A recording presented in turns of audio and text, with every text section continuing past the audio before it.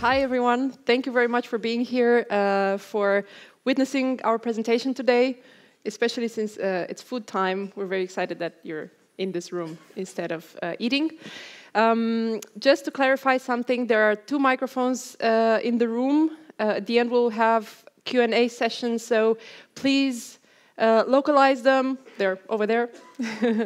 And use them in case you have questions. This will help with the recording so that afterwards it makes sense for the people watching on YouTube. So, yeah, here we are from Innoactive, talking today about supplying scalable VR training applications to enterprise. I'm Andreea Raducan, head of marketing at Innoactive. My colleague Thomas Wimmer, software developer, will be talking today about how to scale VR trainings. We will have a live demo as well, presenting live how we thought we can support the growth of this industry and scaling the adoption in enterprise. And we are excited to have you on board and seeing how we can partner up and basically work together to achieve these. A few words about ourselves. Innoactive is... so I'm figuring the clicker. Innoactive is a company based in Munich, founded in 2013. We are about 30 people working on this purpose already for a few years. And how do we plan to enable scalable VR training in enterprise? Basically, we offer a VR training platform, the Innoactive Hub, that scales the production and distribution of VR training. Along with this product, we are also building up an ecosystem in order to make sure that we join forces and we together are able to bring VR to the next level in enterprise. What we have experienced, so I guess not many of you, or I'm not sure, but not many of you know what we have achieved so far in enterprise sector. In 2018, Volkswagen, for example, announced training 10,000 people using our platform. We are having another large announcement coming up these days with leading airports teaming up to supply the aviation industry with VR trainings. So we've been active in here in supplying a lot of these VR trainings. Now, the question is, of course, you don't solve all of the pains or all of the business needs and all of the requirements with one training solution, right? You have a lot of processes, a lot of customizations, and what typically needs to be done in the end are custom works for this training application. So the question is, how do you scale when you have so many processes to train, so many training applications, and when in the end you have so much pressure on development? And what I wonder is, do you identify or have you felt the pressure on development when it comes to speed or to costs or the scope? Do you feel like customers or in general departments, whoever is in need for a training, do you feel like they are eager to compromise on any of these factors from this triangle?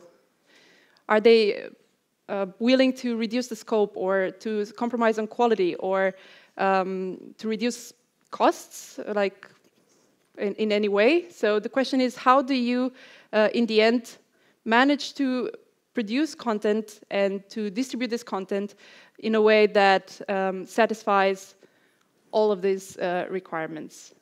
And basically, this is what we've wondered ourselves as well, and this is what brought us to the product that we offer. I'm not sure where I should point. There, okay. This product is basically meant to bring together the enterprise and the content agencies. How does it work? We are offering a visual authoring tool for trainings that is based, is an extension layer for Unity in order for non-developers to be able to create trainings without programming. However, what we have seen is that the scenarios out there are rather complex and rich, and although standardization is a good idea, we are not there yet. So how do you still enable these training applications, like a simple creation, but support the complexity as well? So what the product is doing on top of this, so behind this layer that allows simplified editing of trainings, there is a training SDK that enables programmers to create templates and to extend functionalities through C# basically, and push these functionalities to a larger audience. So Thomas here will talk about how this works in more detail, what are the different roles and how they can work together in order to achieve scalable production of VIA trainings. Thank you, Andrea. I'm going to show you how we can create a training within, let's say, the next half an hour. It's going to be a very simple one. Just a heads up, we tested it. I cannot make Unity bigger, unfortunately. So if you're in the last rows and cannot read everything, I'm sorry. Maybe you can move up a bit further to the front. But to start, this is just an empty project with an empty scene. We have a main camera. We have a directional light. We just imported our trainings SDK and some prefabs that I prepared, so I don't have to do everything on my own. So how do we start? To set up training, we have this, this menu where we can simply set up our current scene as a training scene, so the whole setup step is done for you. We initialize some objects, some prefabs that are done. The most important ones I just want to point out, that is the VRTK setup. We are based on VRTK, and we have a training configuration object, which is doing the whole runtime configuration of the training. So we thought, which training can we show for you within half an hour? We are a Munich-based company. Oktoberfest started on Saturday, so there's nothing more fitting than probably a training that shows you how to serve a beer. So what do we need to serve a beer? That's why I'm just gonna drag in some objects. So we need a mug for sure. It's gonna be a very primitive training, I can tell you that much. We have a floor, of course. It's still floating. Let's put in some table somewhere where there's like a barrel where we can have some beer. And a bar, that looks good for now. Okay, so our scene is set up. There's nothing on these objects except for maybe a collider or some rigid bodies to have like basic stuff, but there's no logic on there yet. So let's create a new training. We click on training, create new, we give it a fancy name, let's call it Oktoberfest training, if I can, yeah. And we create it. We now have in this training configuration already our selected training set to the Oktoberfest training, so that is already set. Here on the bottom, it's gonna be a bit small, but I hope you can see it. We have our workflow editor and a step view. So this is the entry point. Let's create a new step. We just click here, we add a new step, and we call it pick up Stein. So I talked to some Americans. They apparently call the big mug a stein, so I'll stay with this. As this is going to be our first step, so we put the entry point to the first step. Additionally, I already create the next step, which I'm going to call place stein, which will then be the step where we place it under the tab. So let's go back into the first step. A step has a transition, so we add a transition. The transition will go to the next step, obviously. And every transition has conditions that have to be fulfilled to move to the next step. So we have a list of pre-done conditions already. You can change them. I get into this later. And for this, we just want to grab an object, which is the Stein, so we can name it, pick up Stein. Just for convenience and speed, I'm not going to name every single condition and behavior. I just leave it like this. And for grabbable, we want to grab the Stein. So I go into my hierarchy I see my Stein, and I add a component. And we have a grabbable property, so we call this properties, which adds a grabbable property telling I can grab the object, a touchable property, if I can grab something I can usually touch it, and a scene object. The scene object is our identifier. It has a unique name, which just takes it from the name of the object, and we can take this unique name and just paste it down here. So the condition says if I grab the object Stein, which is identified here, the condition is fulfilled and I go into the next step. Sounds good so far.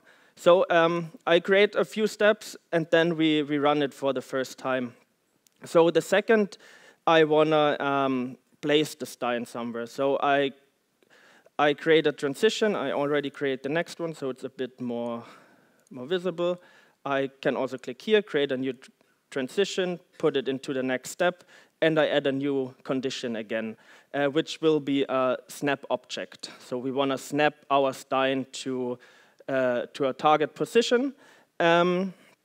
We are based on VRTK. If you don't know VRTK, there will be a talk, I think, later from some guy from Oculus, which is probably going to be very good. It's just convenient functionalities. It's the virtual reality toolkit. So we want to create a snap zone. So we go into our bar, which is this thing down there, and we create a simple empty object behind it. We call it Stein snap zone. And we add the snap drop zone property, or snap zone property. So similar to the grabbable property, we added a snap zone property. It gets the scene object again, which is the identifier, and the snap drop zone script, which is just a variation of the VRTK standard.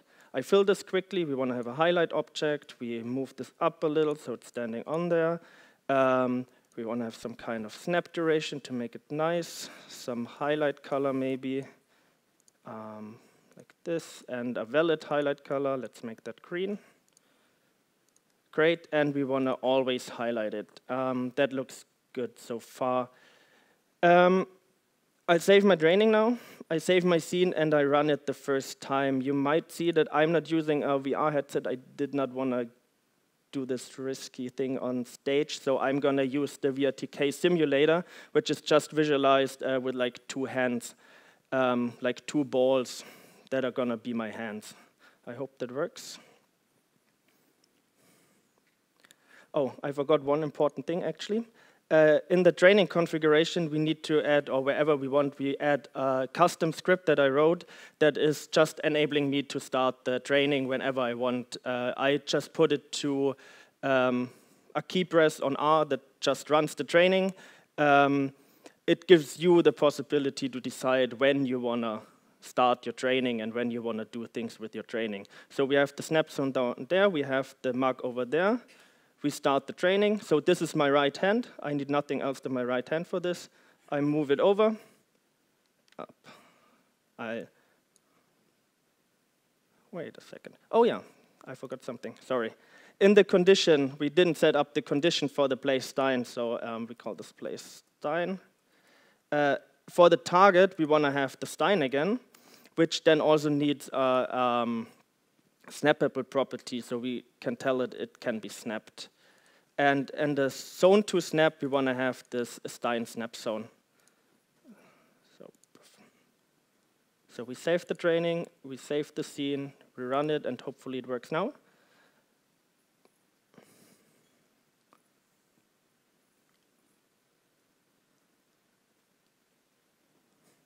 And okay, I start the training. I move my hand over. I grab the Stein.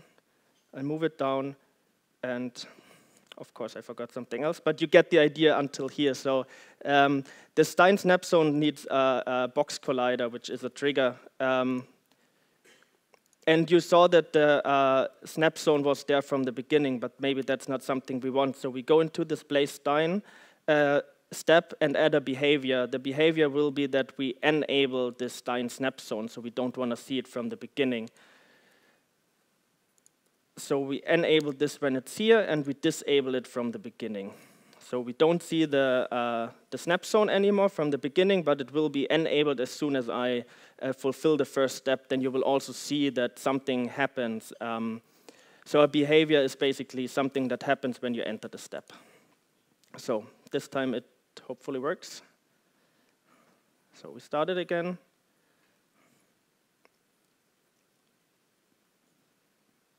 Okay. You see there's no snap zone currently because it's disabled. We start the training. We grab the Stein. Object reference. I'm sorry about that. What happened? So we grab the object. We have it here.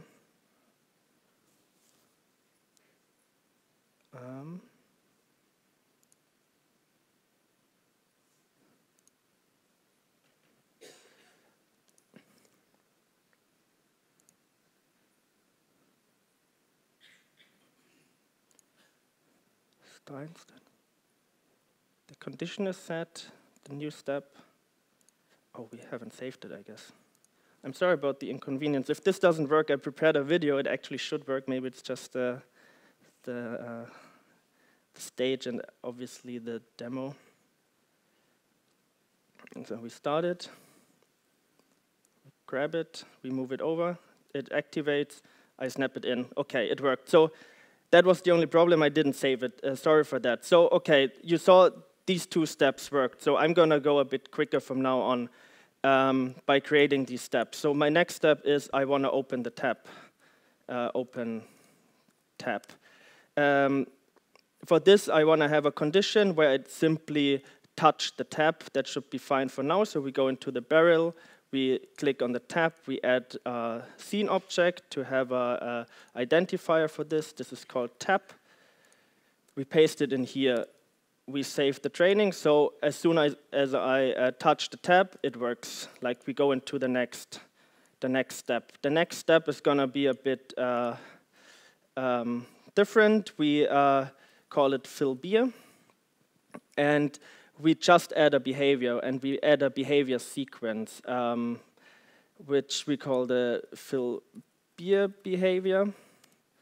And we add a list of a sequence of behaviors. So inside the tab, we have a stream of beer, which you can see here. We give this a scene object. We call it beer stream. So the first thing that I want to have is I want to add a behavior which enables my beer stream. And then I have my mug, and my mug has like a beer component which consists of 4 parts of a beer. I give these all the scene object. They're called now beer 1, beer 2, beer 3, and a head, because we want to have a nice head.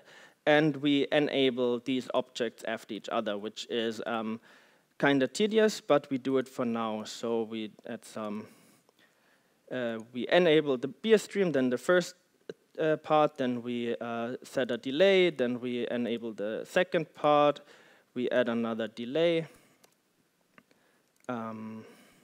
we enable the third part, we have another delay, 4.3 seconds, and we disable the beer stream. We don't want to have any overflow of beer. And we enable the head, because a head is important, at least in Germany.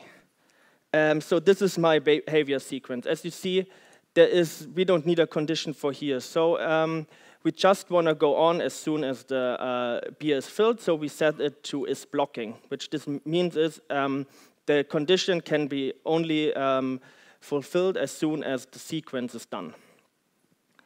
Okay, we go on with the next step, which is then grabbing the beer again. So pick up beer, we need to drink it at some point. So we pick up the beer, we send the transition over here, and as a behavior, we want to disable the Stein snap zone, so we cannot snap in there anymore, so that is gone. And for a transition to our last step, which we call enjoy, we set the condition to pick up the beer again. So the Stein. Okay, we saved that. So to go through it again. We pick up the Stein, we place it in the snap zone, which already worked. We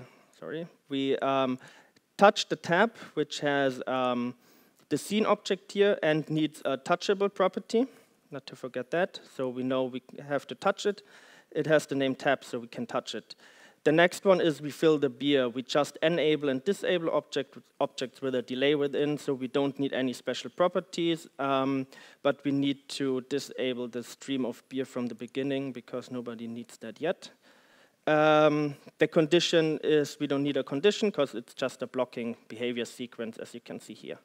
The next one is picking up the Stein again, which is a grab object. This one is already a grabbable object, so that one is fine. And we disable the snap zone. And in the end, we just enjoy the beer. We don't need anything here. This is just an end step. Okay, let's see if that works. We should disable our beer because there's nothing in yet.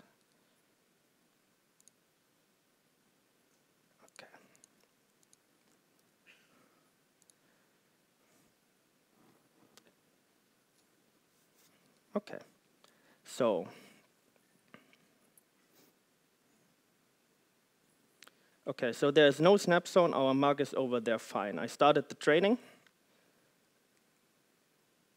I grab the beer, it's down there. I snap it in. I touch the tab.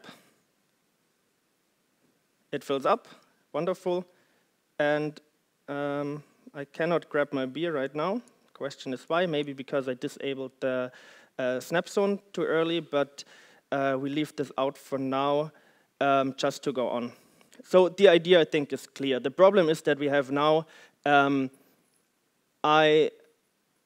have no instructions. I know how this training can be done, but someone who is actually supposed to learn this doesn't know what to do. So what we included is text-to-speech, which I have here. So we enable our text-to-speech with the selected language English. We have here in the streaming assets, I already prepared some localization files. I just dragged this over here. And in the English file, we have a location key, which says something, and we're now gonna put this in where we need it. So in the first step, when we start the training, we add a behavior, an audio which says play text-to-speech audio, where we put in a localization key, which then will just grab the corresponding string out of the JSON. We set it to is blocking, so we need to wait for the text-to-speech to finish. In the next step, we add another text-to-speech audio, which we set to blocking, which is place, Stein. Open tab, we add a behavior, a text-to-speech, which will be called, I think it was called open tab. That's easy. Open tab. In the fill beer, that's a bit different. We also add a text-to-speech. I tried to be a bit creative on this one, but some sound animations are always cool. So some beer flow. For pick up beer, we add a behavior, which is enjoy beer. We set this to blocking, and in the end, we do cheers.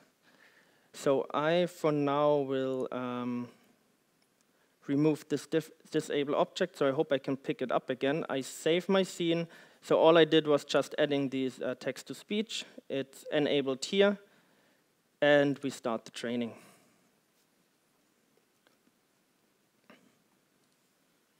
I hope the sound works. And I hope, okay. Please pick up the Stein from the table. Place the Stein under the tap. Touch the tab to open it. Glug glug glug glug glug and zish. Pick up your beer and enjoy. Okay, the picking up is still not working, but I think you get the idea here. It's probably just some small configuration I messed up. So that is the idea here. We also have multi-language, but I will maybe get back to this later. Now you see we have these pre-made conditions and these pre-made behaviors, but maybe that's not for you. Maybe you want to have more than this, and that's where we thought about two different roles. The one role is what I just did. This is the person who gets like a set of behaviors, a set of conditions, and a bunch of assets, but doesn't have to know any coding. But maybe you, as I said, want customized stuff. So we give the option to just create new behaviors, new conditions, and just put them to your give them to this developer, to this training developer designer, who then can use these customized behaviors. So I created one because I thought the fill beer thing with the behavior sequence should be done a bit more easier and understandable, and plus if you want to change some time, it's going to be hard. So we delete this for now, and we drag in some scripts that I prepared. It's we just move this in. So one is a new behavior that we created. I hope you can see this. Make it a bit bigger. It simply, this is big enough. It simply inherits from our training behavior. It has some references. These references, the scene object references to a beer stream, and to a duration, so we know which beer to fill, which beer stream to enable and disable, and how long the animation is supposed to go. And then we have some methods that we can override and that then tell us when stuff is supposed to go. So I simply created a fill beer coroutine where I go through all the childs of the beer and sequentially enable them, and also enable and disable the beer stream that I set in the editor. And all I did in the perform activation is I create the coroutine and I start it. That's all. Additionally, I can extend editor configuration, so it's actually visible within my editor, which I simply add to the list of behaviors I already have. I create a new, so first I create a new menu item with a path, and I simply put it to the behaviors that I already have. If I now switch into Unity again, I'm in this behavior. I add a behavior, and since I just dragged the editor configuration in, the system already realizes, okay, there's something new, I update it. So in here we now have a new behavior, which is called Oktoberfest Fill Beer. We have a beer and a beer stream. The beer stream is the same, and the animation duration we just set to 2 for now, or maybe 2.5, might be better. And in my style, I create this, I have this beer, which all these things underneath. I add a new scene object here, so I know what it is. And I copy this beer in here. So that is my custom-made behavior. The thing here is I as a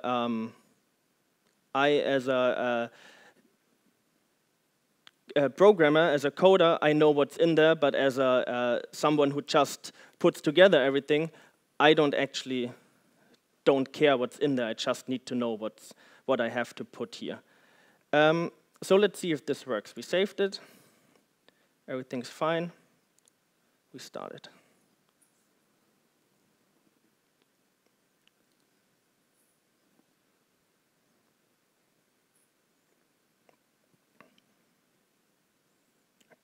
Please pick up the Stein from the table. We get the instructions again. That's a bit of a problem with the VRTK highlighter, which jumps. Place the Stein under the tap. Touch the tab to open it. Glug glug glug glug glug and zish. So Pick up basically, your beer and enjoy. Instead of having this long sequence, I can create whatever. This is just a coroutine. If you rather play an animation, if you want to do something crazy, go for it. There are not a lot of limitations, I would say. You just have to see what fits you best. Also for the conditions, if you want to have a condition that that has a rotation, for example, which we don't have right now, you can create one. So it's totally up to the template developer or the company that wants to have certain conditions in there.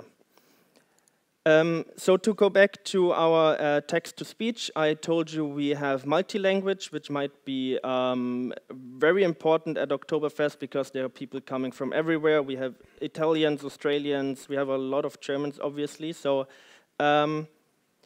within the training configuration, I simply switch here to German, for example. In here I have another JSON with the same keys, but different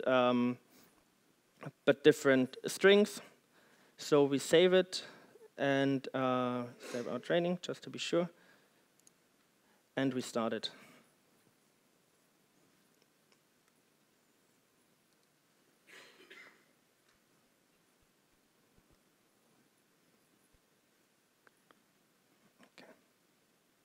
Bitte nimm den Krug vom Tisch. So also the multi-language works. You don't need to know a lot about that. We can grab the mug again. Stell den Krug unter den Hahn.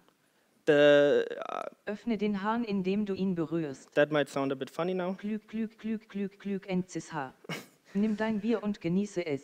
So that's the whole idea behind this. So what do we have? We have this whole thing of you can basically click around and build the whole training without any coding knowledge, plus the possibility for someone who has the coding knowledge to extend it.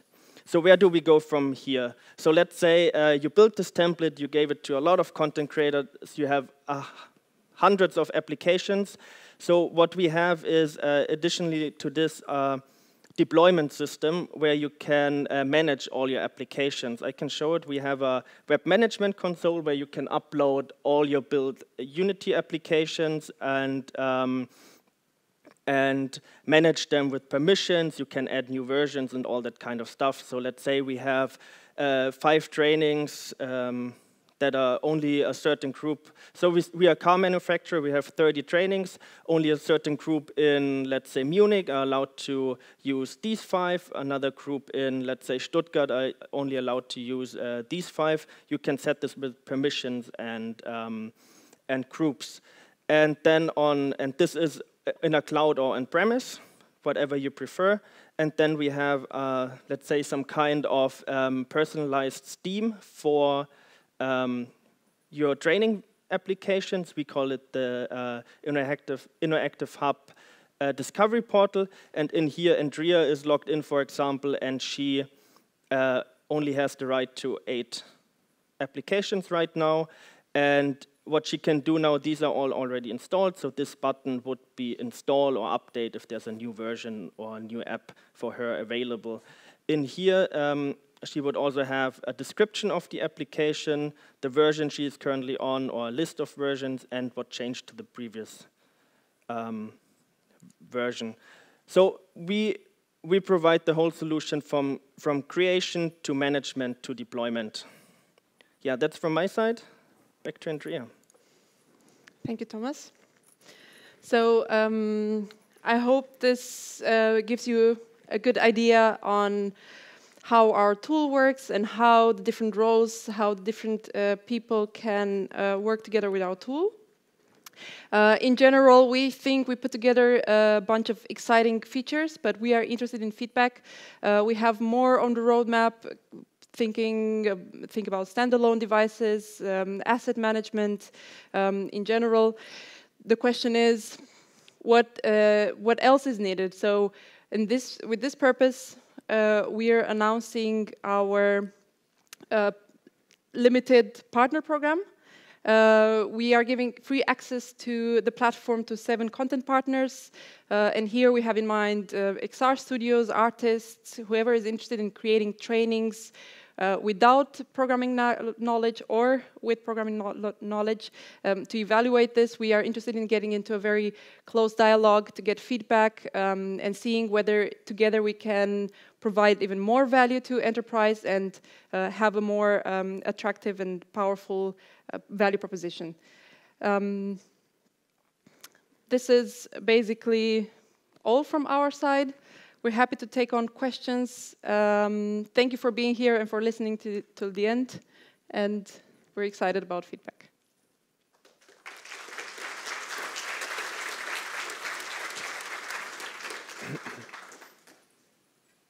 Maybe to, if you don't have a question right now, we are in the expo hall, in the Made with Unity expo hall, where we can also show the training more in detail. So if you haven't been with us yet, feel free to come. We are there today and tomorrow. Yeah. Thank you. John Pauline Hansen, Technical University of Denmark. I would like to know if you have modules to support the training progress of individuals taking your programs. So, if I understand correctly, this goes a bit into analytics? Yes, to see what are the current performance, how were they doing yesterday, and what's the progress.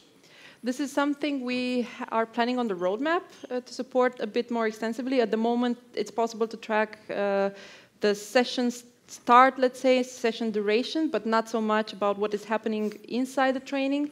There you also have a difficult or a delicate topic about, measuring employees, and usually in enterprise it's quite a restricted topic, so we have to be kind of careful on how we go about that. So.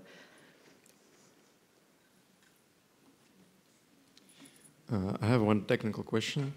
You mentioned you use VRTK for the VR. Yeah. But what version do you use? We are still on the older version, the 3.3, not the newer version. But as far as I know, I wasn't part of the interaction thing. But as far as I know, there is an abstraction layer in between, so it doesn't really matter which interaction system you use. So if you prefer MRTK or whatever else, you can probably add this. And if you really don't like the whole thing, you can always write your own conditions and behaviors matching your system. Okay, I'm just asking since it's kind of limited on the Unity version, the SteamVR version it supports. So that's why I'm asking basically. And another question is, do your user need to know anything about the VRTK, or is it your scripts they should add to the objects? If the user needs to know anything about VRTK, yep. I would say the template developer who codes should know about it. It's good if you know if you have the knowledge about VRTK. Obviously, it makes life always easier. But I would say if you're a pure training developer and know which components you have to put on what to trigger certain conditions, you shouldn't have to know any much knowledge about VRTK, other than, as I did, if there's a snap zone, you obviously need to put in like a prefab, a mock-up, a highlight object, or you have to change the colors and stuff like this. It definitely helps, I would say. All right, thanks. And the last question is, do you support just the desktop without the VR, like in some of the ways than you've shown with the default VRTK player? Like better desktop version if you don't have a VR headset, since the default VRTK one is like not very convenient to use, as you've shown. I think I didn't understand the question. I'm sorry. I mean, do you support the desktop without VR? We are focusing on VR, obviously, but since, as I said, you can change the behaviors and conditions as you want, you can also say, hey, if this button, I think this is what you mean, like on a 2D display, if this button is pressed, go to this step, and then if, I know, some list menu is opened, go to this step. So what you put behind these behaviors and conditions in the end doesn't matter. But we are focusing on VR training. All right, thanks. Thank you. Thank you very much.